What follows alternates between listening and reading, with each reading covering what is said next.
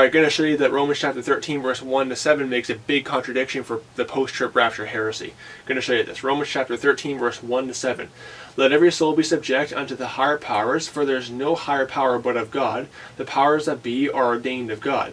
Whosoever resisteth the power resisteth the ordinance of God, and they that resist shall receive to themselves damnation.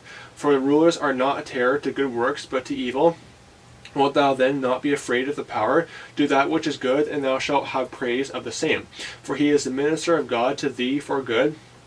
But if thou do that which is evil, be afraid, for he beareth not the sword in vain. For he is the minister of God, a revenger to execute wrath upon him that doeth evil. Wherefore ye must needs to subject not only for wrath, but for conscience' sake. And for this cause pay ye tribute also, for they are God's ministers, attending continually upon this very thing. Render therefore to all their dues, tribute to whom tribute is due, custom to whom custom, fear to whom fear, honor to whom honor. How does this prove a pre-trib rapture? I'll explain how. Because Romans chapter 13 verse 2 is a direct contradiction of Revelation 14, 9 through 11. Because the Antichrist is going to force people to take the mark of the beast.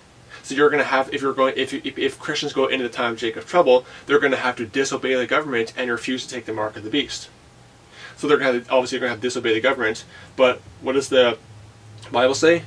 The governments are ordained by God. You're supposed to obey the governments according to Romans chapter 13, verse 1 to 7. You're commanded to.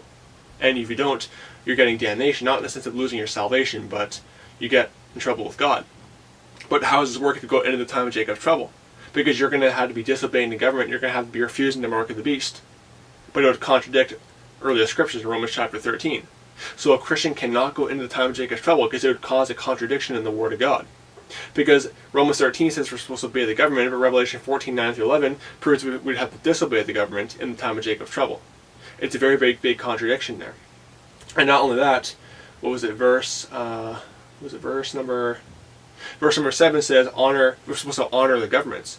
So wait a second, we're supposed to honor the Antichrist if we go into the time of Jacob's trouble? Because according to that verse, that's what it's saying. We should honor the Antichrist then, apparently.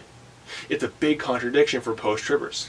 So don't be deceived by this post-trib satanic heresy. It is satanic. Okay? It is very, very satanic because it makes God into a liar. If Christians go into this time period, Romans 13, verse 1 to 7 would become a lie. So don't be deceived. God bless you. Goodbye.